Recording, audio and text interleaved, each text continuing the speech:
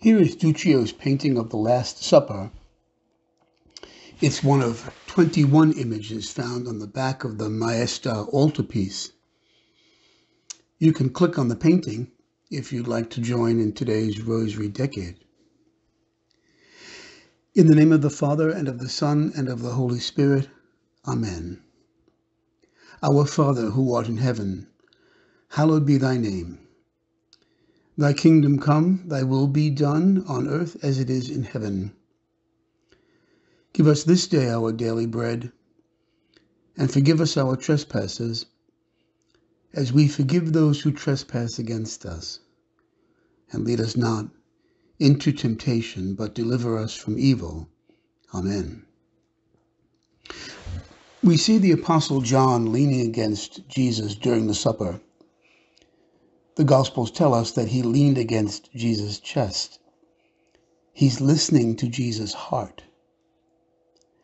Can I imagine taking the Apostle's place and listening for that heartbeat of God, which beats for me and each human person?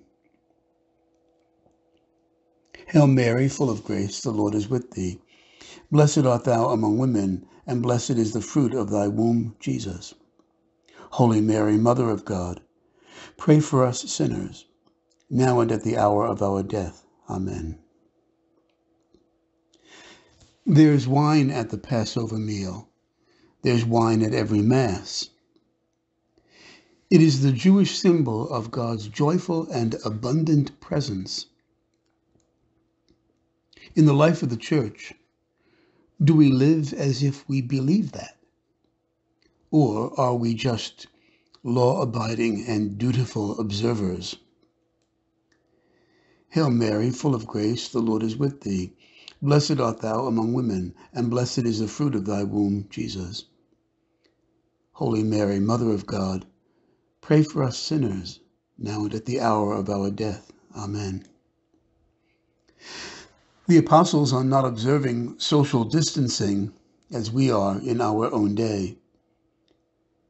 May we live lives centered on Christ, which doesn't observe distancing of the heart, but lives in close solidarity with the world, often stressed and suffering. Hail Mary, full of grace, the Lord is with thee. Blessed art thou among women, and blessed is the fruit of thy womb, Jesus. Holy Mary, Mother of God, pray for us sinners, now and at the hour of our death. Amen. The apostles are eating the flat, yeastless Passover bread. In the Exodus story, the bread had to be made quickly. There was no time to wait for yeast to rise. I don't have the past. It is gone forever. Nor do I have the future. All I have is time, right now time. May I not waste it. Hail Mary, full of grace, the Lord is with thee. Blessed art thou among women, and blessed is the fruit of thy womb, Jesus. Holy Mary, Mother of God, pray for us sinners, now and at the hour of our death. Amen. Here we see that curtain rolled up over the horizontal pole running the width of the upper room. The curtain has been drawn up, revealing the love of God in Christ's self-gift, which begins in the new depth of Holy Thursday night. That self-gift is made an experience for us in the bread and the wine. Hail Mary, full of grace, the Lord is with thee. Blessed art thou among women, and blessed is the fruit of thy womb, Jesus. Holy Mary, Mother of God, pray for us sinners, now and at the hour of our death. Amen. Judas is in the front row on the long bench, second from the left. He has received his first communion and will leave the room before the meal is ended. The others will disperse in fear, leaving only John and Jesus' mother to stay with Jesus until the end. May my heart never be ruled by anxieties. Hail Mary, full of grace, the Lord is with thee. Blessed art thou among women, and blessed is the fruit of thy womb, Jesus. Holy Mary, Mother of God, pray for us sinners, now and at the hour of our death. Amen. St. Luke tells us that the apostles argued about who is the greatest at this Last Supper. How delusional we are. We often use the word great and greatest in speaking about ourselves nationally. Greatest military, greatest medicine, greatest freedoms, greatest achievements, greatest possibilities for advancement. Before God, that means nothing.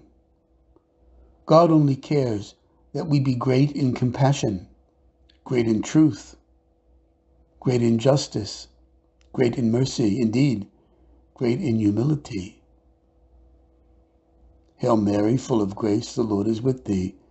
Blessed art thou among women, and blessed is the fruit of thy womb, Jesus.